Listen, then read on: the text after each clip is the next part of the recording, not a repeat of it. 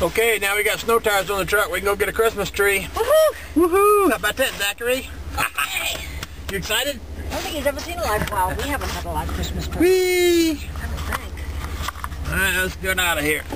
Okay, we got our tree. Oh, look at my lens is all fogged up.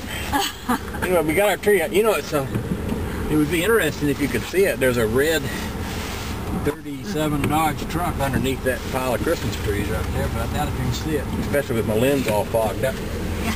I'll pull up a little bit, maybe you can. Yeah, there it is.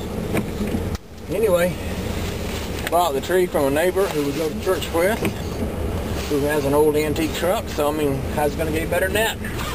You agree, Zachary? He must have a tree farm because he does Christmas trees too a lot every year. Well, Zachary, now that we got our snow tires on here, how good are the chances that you think we could get up the hill in front of the house with these snow tires on here? I'm thinking not likely, because I don't have front wheel drive and I don't have that much weight in the back, but we could try it. Worst thing that could happen is we'd have to back out and go around. That's right. What do you think, Zachy? Should we give it a whirl? I'll give it a whirl. Alrighty, let's see if we can make it up the driveway. Here we go.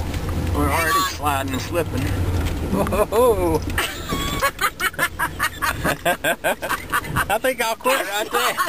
I'm glad we didn't hit that apple tree. Alright, never mind. We'll go around. Alrighty then. Hooey! Zach, you might have to get out and give us a push.